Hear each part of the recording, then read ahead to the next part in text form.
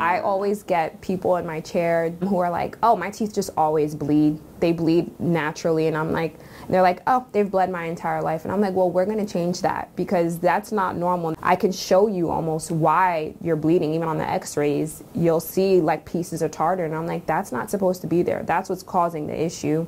I always say bleeding is like an eyelash in your eye and watering. Watering is a sign that something's there. Your teeth bleeding, there's a sign something's there. We're going to remove the cause and then you'll see a big difference.